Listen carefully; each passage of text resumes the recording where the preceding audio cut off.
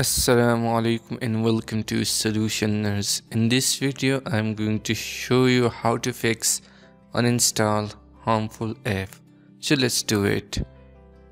First go to settings, slide down and search for Google. Click on Google.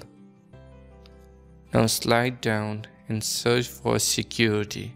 Click on security. And now at the bottom click on Google Play Protect, and here disable this option and click OK. Go back and here search for apps or app manager. Click on apps, search for your required app. For example, I will click on cloud.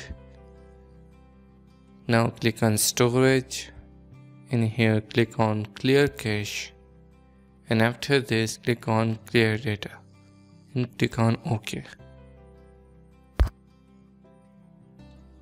Now restart your Android phone and your problem will be solved. For more details about how to remove uninstall harmful app, so just click on this video which is showing right now on the screen, which will help you how to remove uninstall harmful app with brief descriptions. Hope you liked the video. Don't forget to subscribe. Thanks for watching.